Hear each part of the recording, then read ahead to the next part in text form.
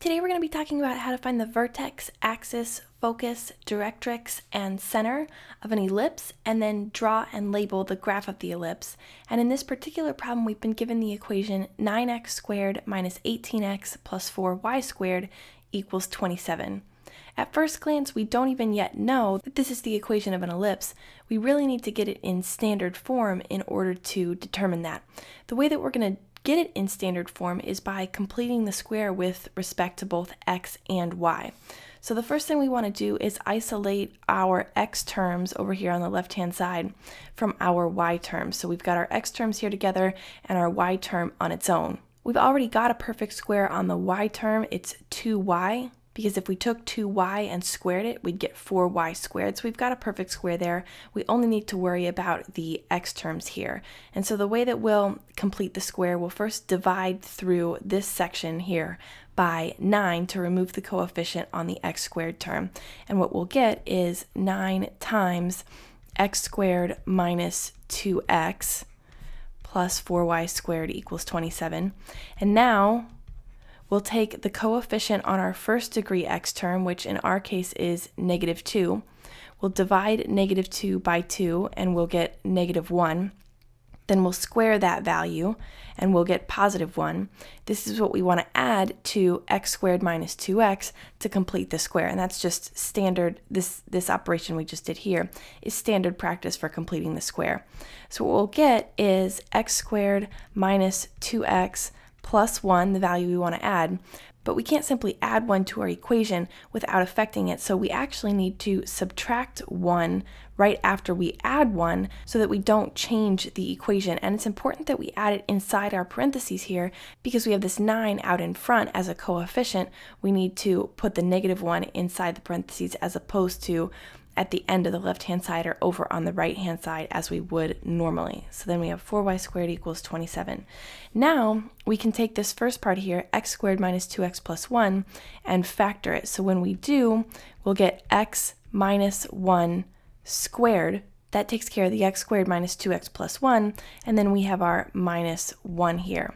Now, if we just distribute that 9 across whatever's inside our parentheses here, we get 9 times x minus 1 squared minus 9 plus 4y squared equals 27. Now if we add 9 to both sides to remove the constant over from the left-hand side, we'll get plus 4y squared equals 36. Now notice that we have perfect squares for both x and y. What we want to do now, if we can, is just remove those constant coefficients on the x and y terms. So let's first divide through the entire equation by 9. We'll get x minus 1 squared plus 4y squared over 9 is equal to 4 because 36 divided by 9 is 4. Then we'll divide through both sides by 4 and we'll get x minus 1 squared over 4 plus y squared over 9 because the 4 will cancel with this 4 in the numerator of our y squared term here. And on the right hand side we'll get 1 because we just divided 4 by 4. Now that we have our equation in standard form, we can in fact see that it's the equation of an ellipse. The way that we know it's an equation of ellipse is because it's set equal to 1, because we have a plus sign here in the middle of our terms, because we have a perfect square of our x term and our y term here in our numerator, and we have these constant square terms in our denominator. One thing that we can look at here is a chart, and this chart is available on my website. I have a chart for the ellipse, the hyperbola, and the parabola all on my website so you can compare them. But what you can see here is that the equation for the ellipse, whether the ellipse is tall or wide and whether it's centered at the origin or shifted, we can see the equation here. And notice that the equation for the ellipse, we always have an x squared term, a y squared term, over 2 squared terms in our denominators. We always have plus in the middle of them here, and they're always set equal to 1. So that's how we know we have the standard form of an ellipse. A hyperbola is the exact same thing, except that we have a negative sign in between here. So you can always use this chart as a guide for finding vertex, axis, focus, directrix, and center. Asymptotes in the case of an ellipse aren't applicable, but you do need to find asymptotes for a hyperbola. So one thing we can do right off the bat by comparing our equation to the chart is recognize that our ellipse is going to be shifted because we have x minus 1 here. Only when you have x squared and y squared in the numerator, or x minus 0 and y minus 0, are you going to have an ellipse centered at the origin, which would put you either in this first row here or the third row. But in our case, our ellipse is shifted, so we need to be looking in the second row or the fourth row. Now it's just a matter of determining whether the constant in the denominator is greater for the y term or the x term.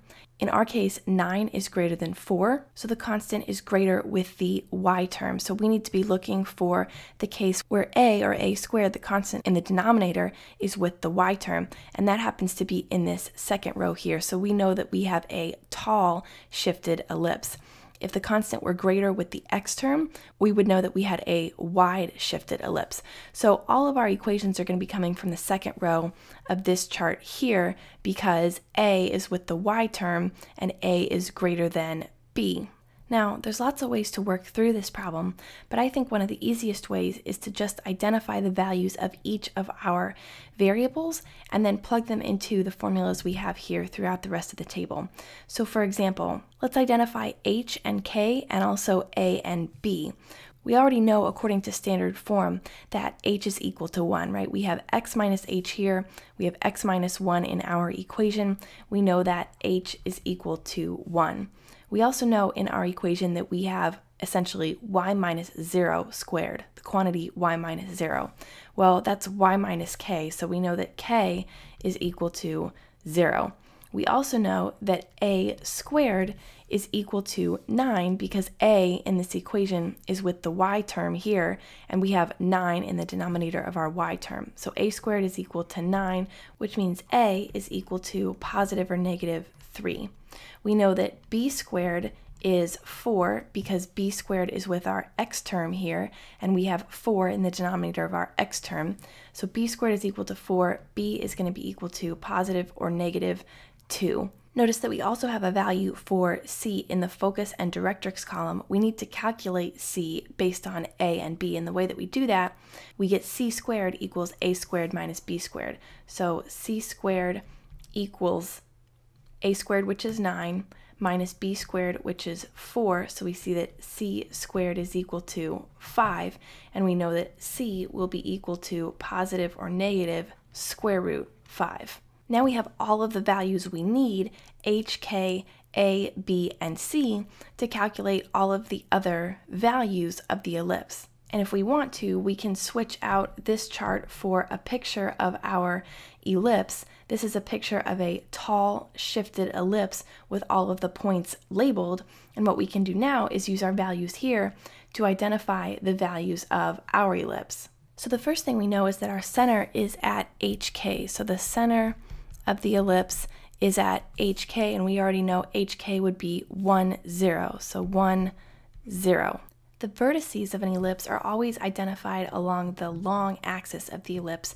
So our vertices here are at h, k plus a and h, k minus a. You've also got minor vertices on the narrow axis here, which we can label as well, but we'll say we have vertices here, at least the major ones, at h, which we know is 1, k plus a. Well, we know k is 0 and a is positive or negative 3. So we have 0 plus 3, which is just 3, or 1, 0 minus 3, or negative 3 here.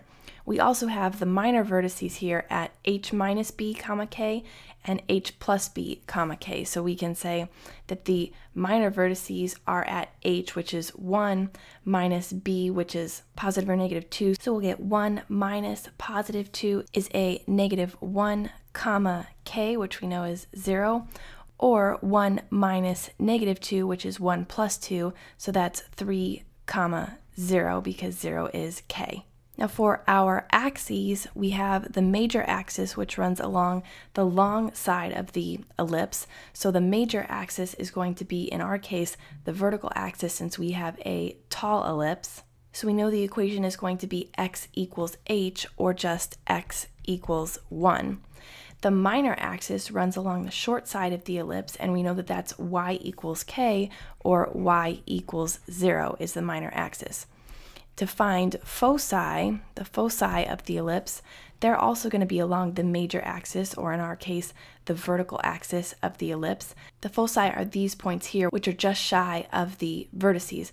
We know that those points are h, which is in our case 1, comma, k plus c and k minus c. So we have 0 for k plus or minus the value here for c. So we're just going to have 1 comma positive square root of 5 and 1 comma negative square root of 5 for the foci. The directrix are these lines that run across the outside of the ellipse. When we have a tall ellipse, they're going to be y equals something. When we have a wide ellipse, they're going to be x equals something, and they're going to run along the outsides this way because they run perpendicular to the major axis. So the equation for a tall ellipse is y equals k plus a squared over c. So I'm going to say directrix at y equals k, we know is 0, so then we just have a squared, which we know is 9 over c, so we're going to have 9 over square root 5, or in the opposite case at the bottom here, y equals 9 over negative square root 5. So now that we have all our pieces here, if we want to go ahead and sketch the graph of the ellipse, we can do so. We'll draw our xy coordinate system like this. And let's go ahead and mark off our axes. Let's call this 1, 2, and 3 with -1 here. And then 1, 2, and 3, and -1, 2, and 3. So now we have our center at 1, 0. So that's the point here. That's our center. We have major vertices here at 1, 3, and 1, -3. And then we have minor vertices at -1, 0, and 3, 0. So now if we want to draw the outside of the ellipse, we can just connect our major and minor vertices like this. Now we've got our major axis here at x equals 1. So we'll draw that line through x equals 1. And then we have our minor axis at y equals 0, which is just here along the x-axis. So there's our minor axis. Major runs along the long length of the ellipse. The minor axis runs along the short length of the ellipse. Then we have foci at 1 square root of 5. So those points are going to be right about here because square root of 5 is about 2.2. So we'll have foci here. And lastly, we'll have directrix, which will run perpendicular to our major axis right about here. 9 divided by square root of 5 is approximately 4.0 and a bunch of trailing decimals. So we can run that through the line about y equals 4 and about y equals -4. And we'd have our directrix here like this. And I'll leave you guys to drop each of these labels over the top of the graph, but basically that's how you find the vertex, axis, focus, directrix, and center of an ellipse after you put it in standard form, and then draw and label the graph. So I hope you found that video helpful. If you did, like this video down below and subscribe to be notified of future videos.